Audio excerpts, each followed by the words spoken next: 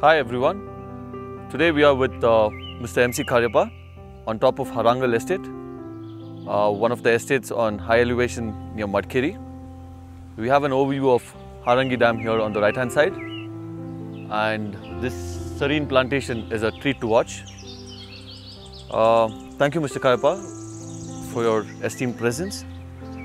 Mr Kariappa has been involved in using the Yara crop nutrition practices for the last 2 to 3 years, and we are here to have a feedback on how the use efficiency and a couple of other factors of Yara crop nutrition is.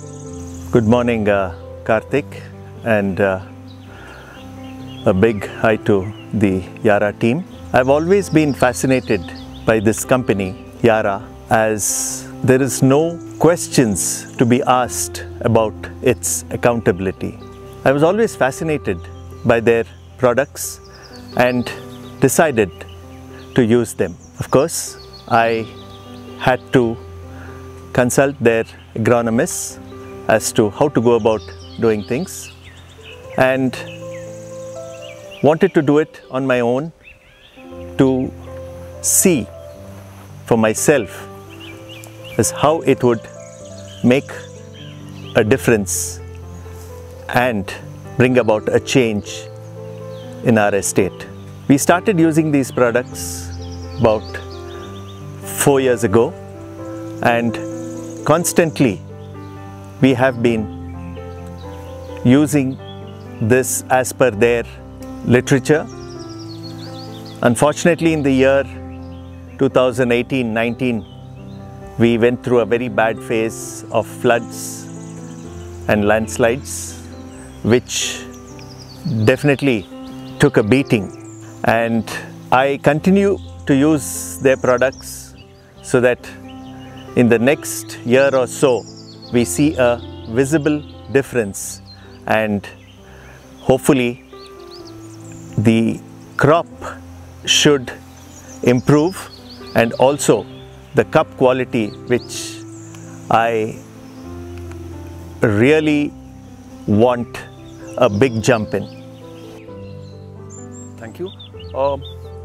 Could you kindly give us a background of this plantation, how it started, why did you come up with an idea to start this plantation? I understand the inspiration comes from your father, who was serving in the Air Force of our country. Could you please kindly brief us on the aspects how you put this together and to make this wonderful estate into one? When somebody asks you in the plantation districts as to what are you doing, it's not a boring answer to say, oh, I am a coffee grower. I think you should be excited that you are a coffee grower.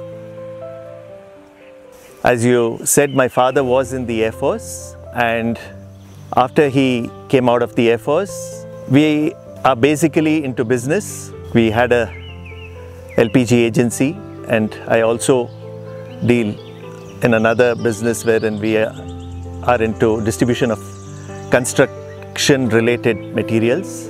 An estate which I was always passionate about, and my father also gave me a lot of encouragement to make it happen.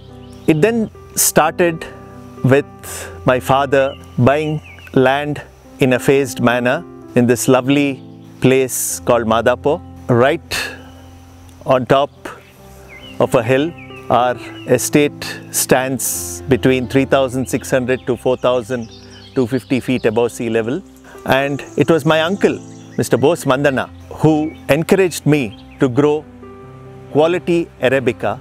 And also my uncle from my maternal side, Mr. N.K. Chinnappa, who was my coach, who helped me open up this area with Arabica and Robusta, whose guidance, whose package of practices, and he taught me cultivation in such a way that I can never forget his ways of doing things.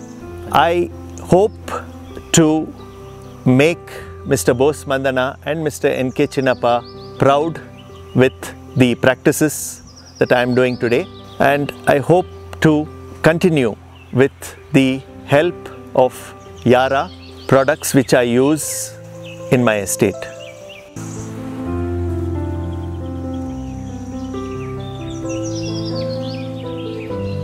Now I'm with the third generation planter, Mr. Havish. He's pursuing his engineering in electronics, and he wants to study artificial intelligence. That's where his passion lies in. I would like to know from Havish, why does he think growing quality coffee is important, and why is growing differentiated coffee to the world is important to sustain in this industry of coffee cultivation. Okay, so a very good day to one and all. Basically, I feel in today's world, especially in Coorg, our estate is at an elevation of 3,800 feet to 4,250 feet.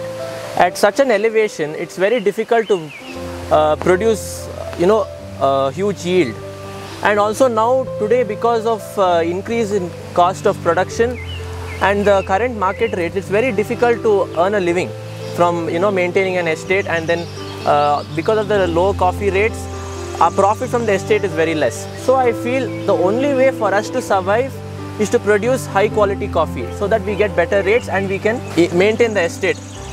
So today, as you know, cost of manure has gone up, cost of fuel has gone up, cost of labor has gone up. So unless we produce good quality coffee, we cannot compensate for that.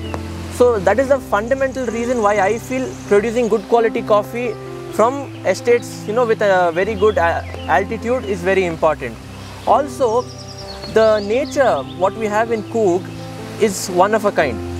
So that also complements to producing good quality coffee. For example, here in our estate, without just the basic flora and fauna is enough to produce a very good cup. Thank you, Havish. As you can see, it's pouring. This is how it is for 4 months in a year. It takes humongous effort to grow coffee and make ends meet. So only way or the only path for Indian coffee to sustain in this global market with high production and mechanization is through growing quality coffee. Through this, I urge to every youngster who is in the field of coffee to walk towards growing quality coffee and making their brands known across the world for the nuances like this microclimate here and the landscape we are in.